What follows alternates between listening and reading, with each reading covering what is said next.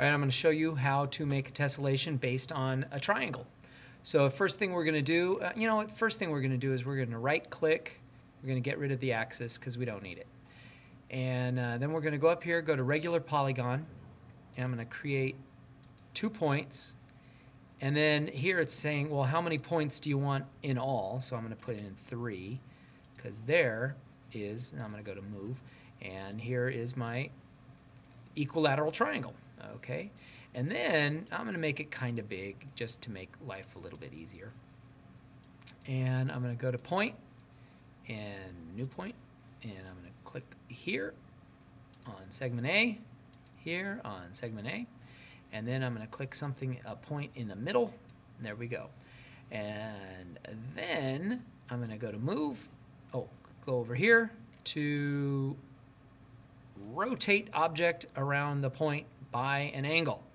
So it's going to be highlighted, and the directions up here say select the object, then the center point, and then the angle. Okay, so I'm going to take point D, that's the object to rotate. I'm going to have it rotate around B, and I want it to be 60 degrees clockwise.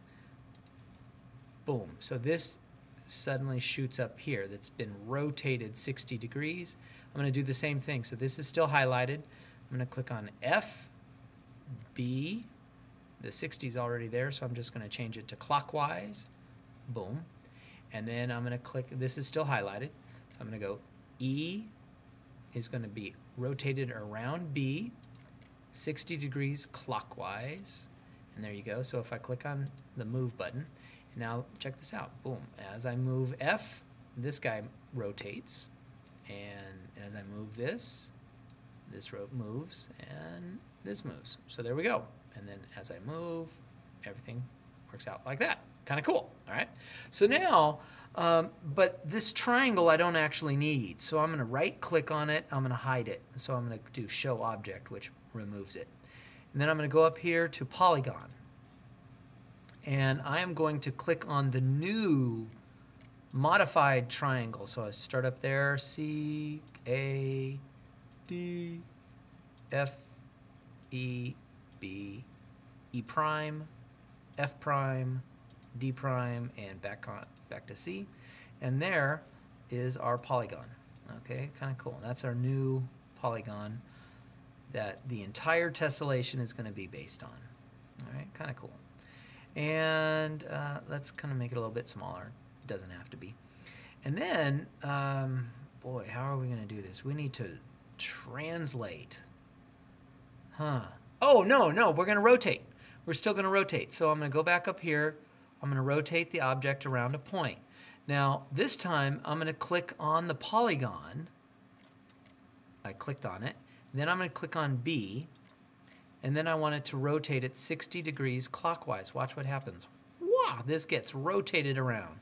Now I'm going to click on this polygon, click on B, and rotate 60 degrees clockwise. Go. And then I'm going to click on this one right here, and click on B, and 60 degrees clockwise. Go.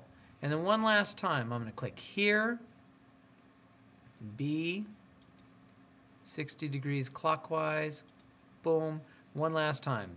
This polygon, I'm going to click on it, B, 60 degrees clockwise, go. There we go. So I'm going to click on the move, and remember this is my original figure right here, so as I move it around, this triangle right here is the original. So, whoa, right, oh, there we go. And so as I move, everything happens, okay? Then, what I'm going to do really quick, I'm going to color these. So I'm going to make that red. I'm going to make this, and I'm right-clicking on it and changing the color. I'm just grabbing something. So right-click on this, Object Properties, green, and right-click, Object Properties, whatever that color is. Right-click, Object Properties, funky color, and finally right click Object Properties, and let's make it I don't know what else, what color do I want? Oh, blue. Let's do blue. Okay, there's blue. All right, and there's our images. Okay, and now what I'm going to do, oh boy, how am I going to do this? Okay, I'm going to choose my midpoint, and I'm going to click right here. Boom. And then I'm going to click over here. I'm going to do midpoint, and I'm going to go boom. So basically, it's clicking and making a point midpoint. And then I'm going to do vector, and I'm going to go vector from here to here. And then I can click the move tool, and I'm going to go over here to translate object by vector. And I'm just going to repeatedly click on an object, click on the vector, click on the object, click on the vector. So here we go.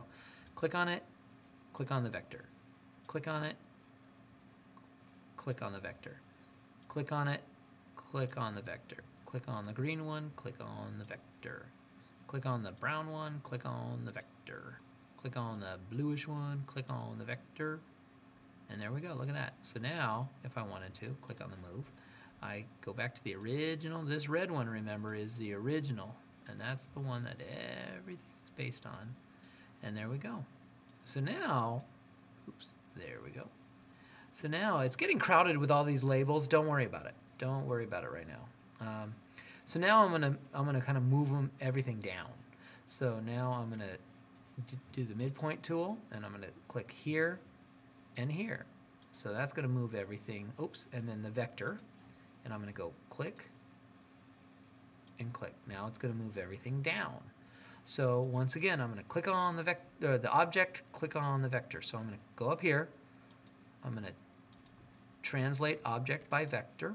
And this is going to be cool because I can go click on the object, click on the vector, click, click, green, click, weird color, click, kind of lightish blue, click, and regular blue, and click. All right, see how it goes? But then I'm going to still use that same vector. I'm going to do the same thing over here. So I'm going to click on this and move it down. See how the vector is shooting down?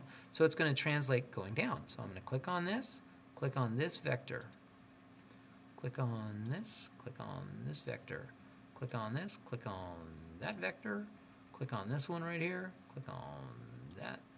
And where am I? I lost track. Oh, here, the blue one. Click on the vector, and then the red one. Click on the vector. See how it's all kind of coming into place? And so if I want to keep going to the right, I can use this hexagon. See this hexagon right here, and use this vector, and it'll take everything in this hexagon and move it in that kind of shooting off in that direction. So I'm going to keep using that same vector. And let's go around. I'll start on the red and go clockwise. So I click on the red, click on the vector, and it's getting kind of crowded.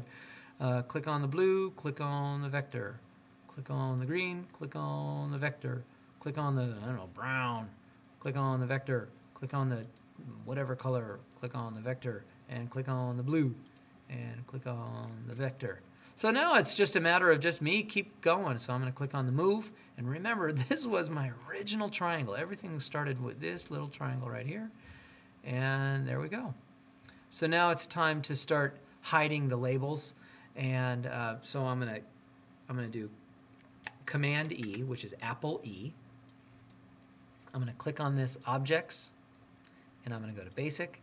And I'm going to click on Show the Labels. It's going to take a little while to think. All right, now that it's shown up, it took a long time, but okay, now that it's there, I'm going to unclick it again, and this time everything is going to, all the labels are going to disappear. And I have to wait again. It's probably a long time.